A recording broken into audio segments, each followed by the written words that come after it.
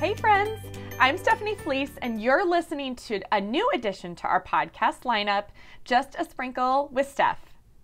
So I love to celebrate. It's kind of my thing. In fact, our other podcast is called Just Add Sprinkle, Celebrating Motherhood, because I believe that even in the bad days, there is always something to celebrate. And my favorite way to celebrate is to add sprinkles. So Just a Sprinkle with Steph episodes are quick check-ins with me. It's a chance for me to share my heart with you, my fellow moms. I'll chat about both professional and personal tips that I found to be useful over the past 10 years of motherhood and entrepreneurship. I am so excited to share these little sprinkles of encouragement with you and hopefully lift your spirits a bit. Think of these Just a Sprinkle with Steph episodes as girl talk with a dash of big sister love mixed in. Because sometimes just a sprinkle is all you need. So let's get started. So my own motherhood journey began in July of 2009 with the birth of our oldest daughter. Then 21 months later, in May of 2011, our second daughter came into the world.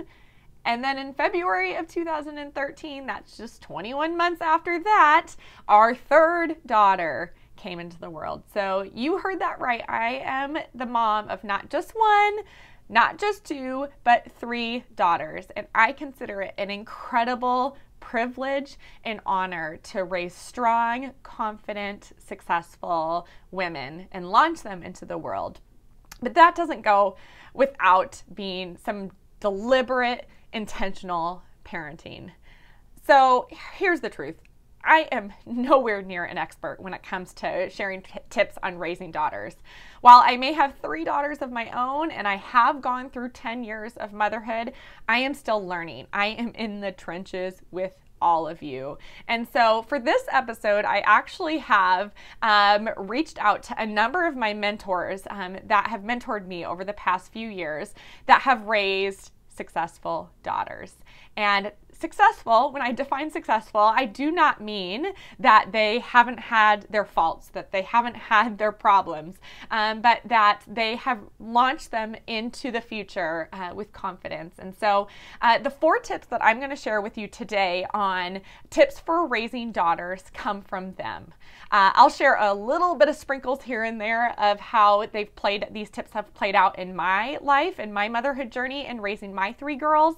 But just a reminder that these tips are coming from some really wise moms that have come alongside of me over the years. So a special thank you to Darcy and Tracy and Lori and Jenny who shared their insights. So without further ado, let's get started. My first tip is to give your daughters the freedom to be unique. That means that we have to, as moms, guard against seeing ourselves in them. Our daughters are unique individuals. They have unique strengths and they have unique dreams and abilities. They are separate from us. And if we learn to be students of our girls, figuring out what they desire in life, what they dream of, what they aspire to be, we avoid the pitfalls of forcing them to be someone that they are not. Let's be honest, the world will constantly be coming at them with messages of them feeling like they're not good enough and that their uniquenesses need to change and be morphed into something different than who they are. And our homes and us being their moms, we have to be a safe place for them to be able to come to and be able to share those dreams even if they're different than us. So one example that I love to be able to share about this is an idea that I learned early on in parenting, and it's called the whoosh principle.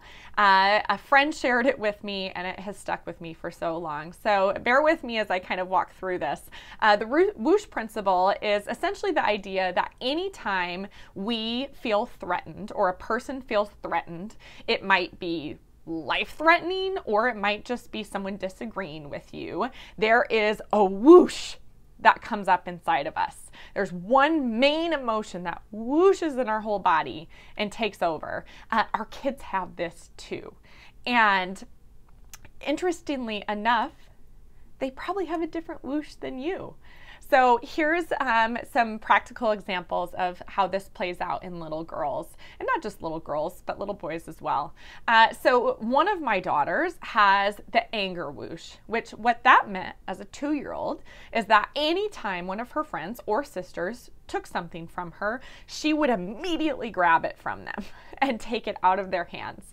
She was also the biter. She was the one that was pushing, and I was so humiliated. I felt like a terrible mom because her propensity, her whoosh, was anger, right? It's a justice whoosh as well.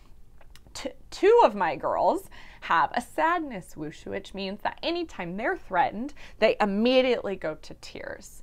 And they are looked upon with more sensitivity, I would say. The world in general has more sensitivity towards a sadness whoosh than an anger whoosh.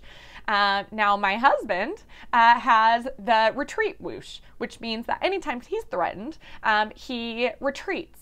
And here's the important thing about the whoosh principle and the idea of giving our daughters the freedom to be unique. Each one of those whooshes, neither of them are bad. They're all different. And we have to harness and encourage our daughters to understand that in that whoosh, they obviously cannot do X, Y, and Z. They can't push. They cannot be unkind. There are rules that we live by, but truthfully, anytime that we start to think that one is wrong, say the anger whoosh is wrong, I want my daughter, who has the propensity for justice and the anger whoosh, to be one that fights for injustice later on in life. I want her to stand up. I want her to use those gifts she's been giving for good. But in those training years, we spend so much time redirecting, saying, I know you're angry, but you cannot do this. And the same with our other two. I know you're sad, but you cannot do this in your sadness. So that whoosh principle has helped me so much to really address how they're feeling in the moment, but also be keenly aware of their uniquenesses, which are different from me, and that's okay. I want to raise daughters who are unique. The second tip is to resist the urge to tweak your daughter day and night. Don't see your job as helping your daughter reach perfection, aka your standard of perfection.